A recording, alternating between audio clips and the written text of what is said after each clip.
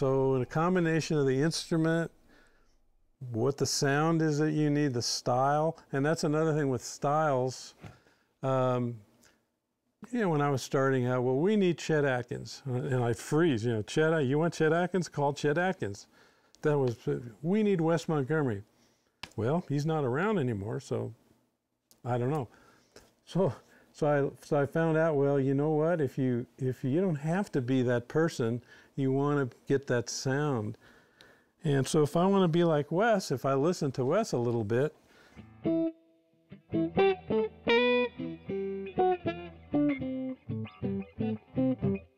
that's going to say, well, that's Wes, okay? And who else? Well, Chet Atkins. Who we want to be Chet Atkins? Well, I'll never be Chet Atkins. No one will ever be Chet Atkins. Maybe Tommy Manning. Oh, he could be Chet Atkins.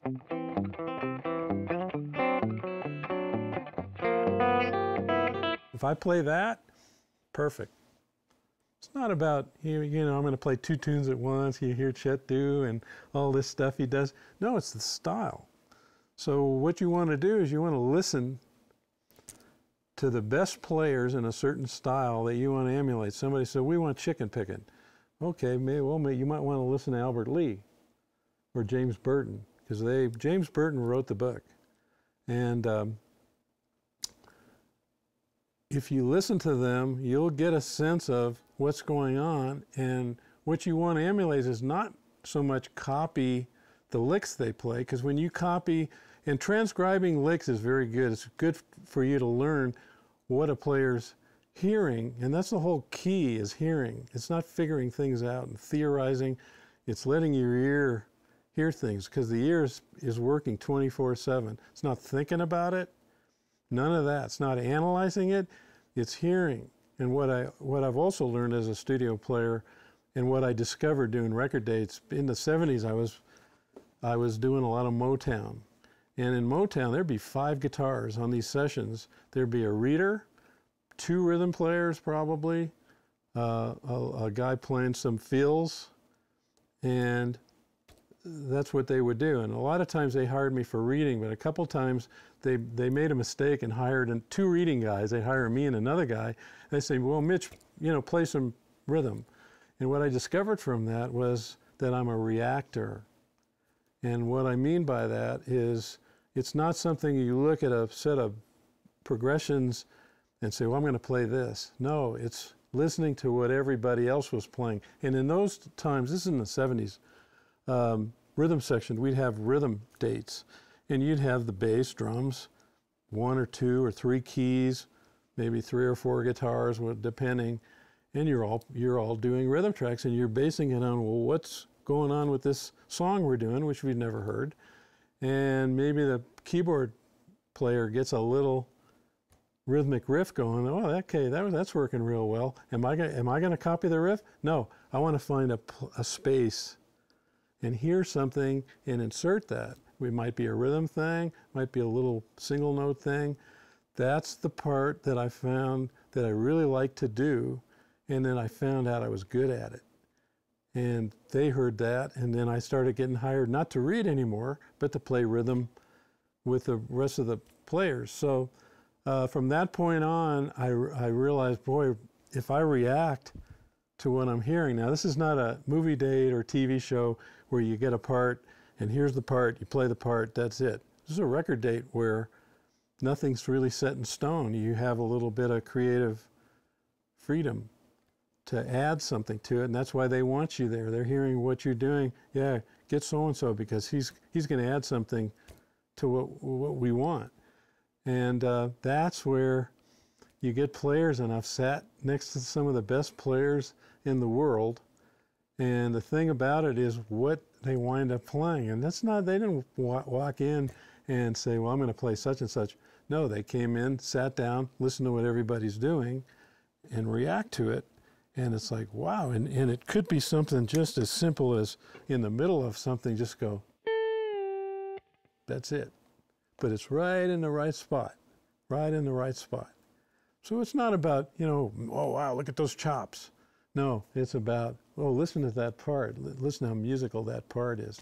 So that's the way when I'm working like that, that's the way I approach those kind of sessions, and that's how I feel is my strong suit, is that I react. If I fight it and don't react, I won't play the right thing. If I just kind of relax, listen, play what I hear, it always works out great. So those are my words of wisdom, and I hope this explains the 357. So now I'm going to go through and let's play a little bit with the different sounds. So I'm going to start out with a clean sound, neck pickup, and let's say, oh, maybe I'm playing a jazz thing.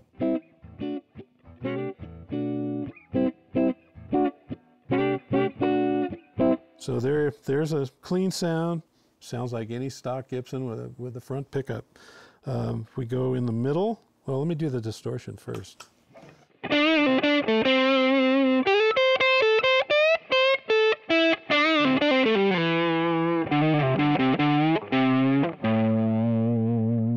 Okay, so that's distorted. Now we'll go to the middle position. So this is the neck pickup, bridge pickup.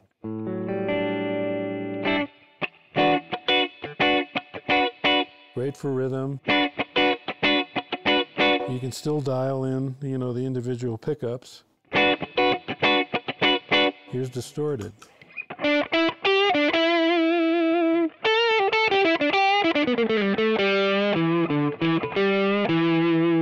So I feel like the Burstbuckers, you know, even I got two pickups on, which I normally wouldn't do, but even if I want a little bit different timbre, I can get away with the higher output with the front and the bridge on at the same time and get probably a useful sound for something. Okay, so now let's just go to the back pickup, clean. Very typical bridge pickup, 335, Les Paul.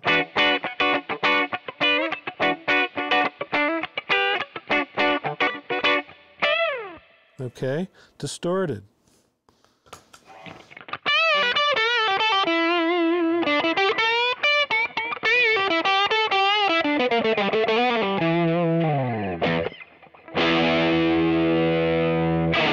So typical Les Paul 335, probably not quite as bright.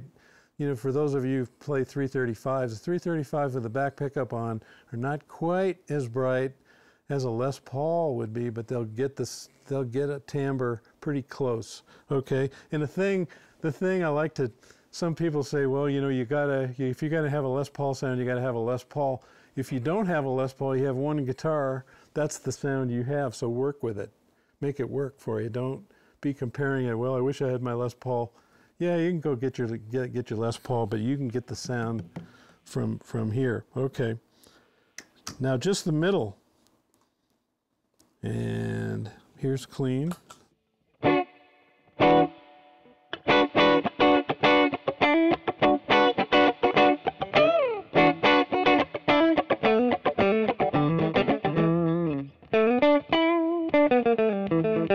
So it's got a very distinctive, very obviously mid-range rhythm sound, not too bright, not too dark.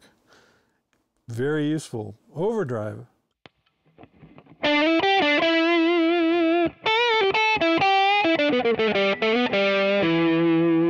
So yeah, it's got a very distinctive character to it, and actually I can't really get that sound from any other instrument except this one. So it's a P90, middle position. What guitars are you going to find with that? So I find this to be a really useful setting, either clean or lead, because and I'm thinking frequency, where am I in the frequency spectrum? Well, I'm in the middle, so I'm getting a lead sound that's not quite as dark as the neck pickup, not quite as bright as the back pickup. Distinctive sound, okay. So now let's go to, all right, now I just have the neck pickup and the middle pickup. This is clean.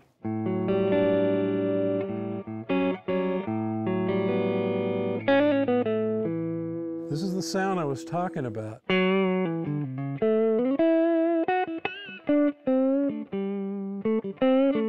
This is the sound. This is a fat, I call it the fat Strat sound. It's so,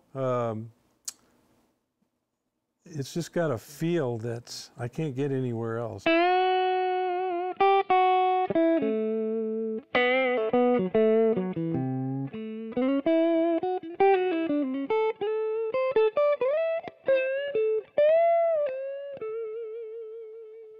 It just makes you want to play. When I first picked it up, well, I couldn't get off that sound. I was playing stuff I never played before, and going, wow! Just from here, like I said before, hearing it that way was making me play differently.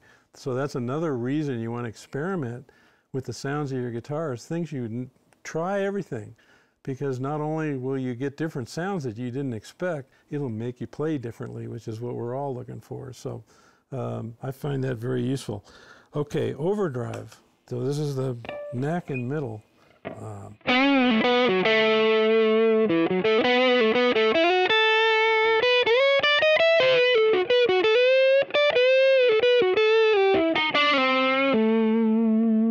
So again, I got 2 pickups on. Normally I wouldn't do that, but if it works for something, yeah, I'm going to go there. I'll go there, and it's very workable. You can also, you know, you can dial one up, dial one down, and tweak the sound a little bit as well.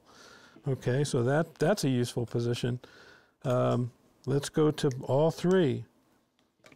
So this, if you compare this sound to the sound I had with just the front pickup and middle pickup, it's a little brighter because I got the back pickup.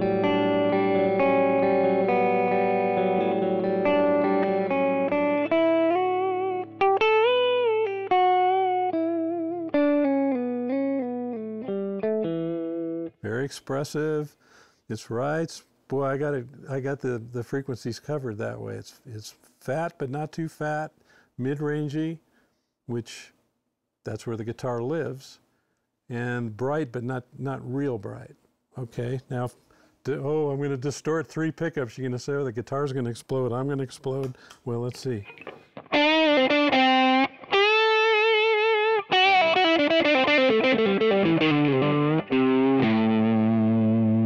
Anybody hurt? I don't think so. So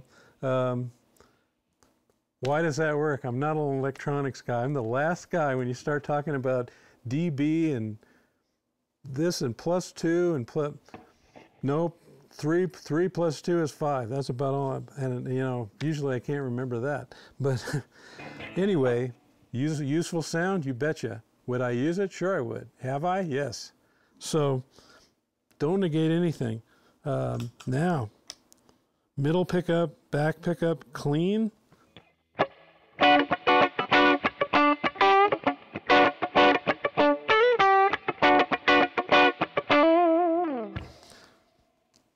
Does it sound exactly like a Strat? Mm-mm. But it's got a little bit. It doesn't sound like a Gibson either, does it?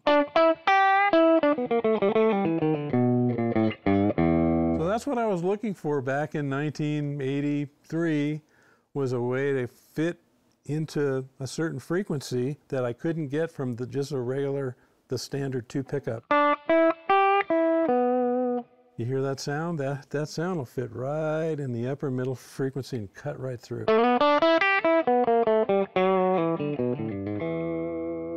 So there you go with that sound. Now overdrive.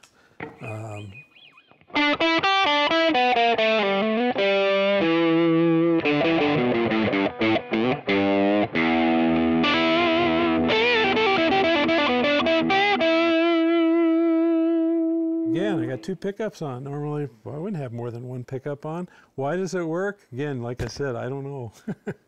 I go by my ear. If it sounds good, I'll use it. If it doesn't sound good, I'll go somewhere else. So I've kind of always operated that way. Sometimes it's gotten me in trouble. Mostly it doesn't. So I think these instruments that we all love, boy, just find out all you can about them, what they sound like when you're picking close to the neck pickup, middle pickup, or middle if you're playing a 2 pickup, and towards the bridge. Like this sound, if I was playing this rhythm, here it is towards the neck. Well, let me clean it up. If I go back here, there's another sound right there. It's just got, it's a little different timbre. It's a little brighter even in playing single note. Maybe I would be wanted to. If I was doing that, that's what I want. Well, we need you to sound oriental.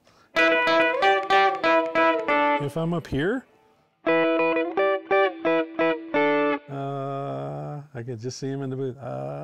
Who can we get? You know. So sound is the key. Absolutely the key. Let's see, did I miss anything? I don't think so. Yeah. So that's the ES-357.